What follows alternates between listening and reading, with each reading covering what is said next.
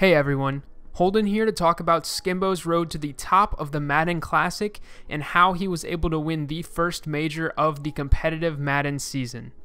In doing so, he coupled together a dominant, pass-heavy approach on the offensive side of the ball, along with a pretty simple yet effective defensive scheme involving consistently sending pressure at the opposing quarterback.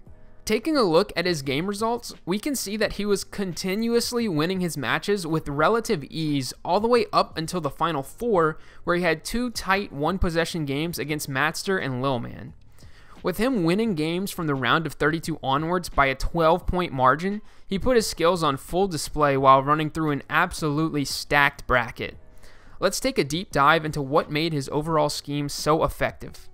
On the offensive side of the ball, he opted to run the New England Patriots playbook and was in his famous gun bunch for the majority of the tournament. For the most part, he kept it very simple and stuck to a small selection of plays aside from specific scenarios such as short yardage or the red zone. We can see here that from the round of 32 on, he ran 135 plays, with 13 of them being unique play calls, while averaging just over 7 yards per snap. If we were to just isolate his top 3 play calls during this same span, we can see that he was averaging nearly 10 yards per play. This offensive firepower led to him averaging just under 2 yards per play more than his opponents throughout this stretch. Now compare this number with Lil Man, who is the next closest in yards per play margin at positive 0.84, and you can see just how dominant Skimbo was throughout this tournament. Let's take a look at how he was able to effectively use his most called play, Pat Sale, throughout the tournament. This clip is taken from his Elite 8 matchup against Drini. With Skimbo up 14, Drini goes to a dollar defensive look in hopes of slowing him down. Skimbo goes with the setup that he ran the majority of the tournament, max protecting in order to have 7 blockers, streaking the middle receiver of the bunch, dragging the outside bunch receiver, and motioning him outside before snapping the ball.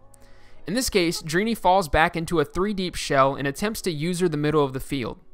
The backside post route is really what makes this play tick. Drini knows this and commits to taking it away himself. Now to this point, Skimbo had consistently been dragging the receiver underneath, so Drini countered by going with underneath coverage involving a hard flat on the side the drag would be running into. With the drag bracketed and Drini on the post, it looks like the route combination has been smothered, but Skimbo realizes this and playmakers the drag up the field. This results in it getting behind the hard flat down the sideline, where the outside defender was pulled inside to initially guard the backside post. With Drini completely across the field, he is helpless as Skimbo drops a dime to Tyreek Hill for a 25-yard gain. This presented an awkward dynamic for opposing defenses as to how they wanted to play their outside coverage. If they chose to shade underneath, then Skimbo could simply playmaker his receiver up the field, while if they chose to shade over the top, the drag would run open underneath the zones. As we can see, drags were by far Skimbo's most thrown route over the final 5 rounds, but possibly the most surprising number is that he only threw 1 post route.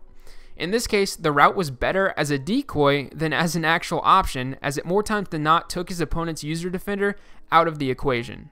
Flipping over to the defensive side of the ball, Skimbo favored the nickel normal formation just like most of the other competitors.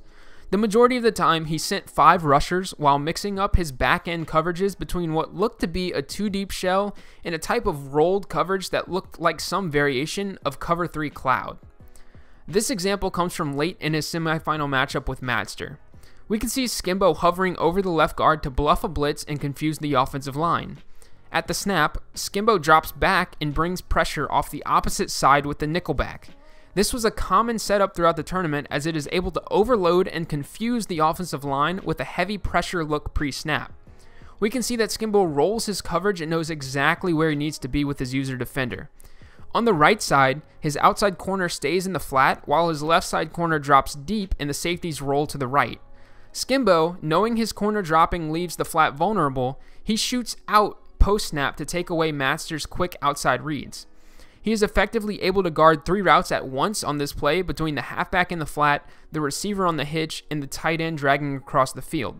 With the right side flat also covered and the pressure screaming in, Matt has no option but to take the sack and live to fight another down.